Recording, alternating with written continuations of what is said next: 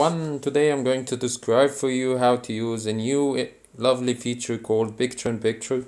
And in order to use this feature on macOS, you have to have the Safari and the latest operating system for Mac, which is Siri.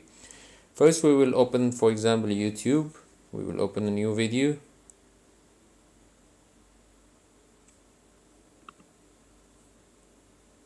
When the video is loaded, what you really need to do is to do right click twice.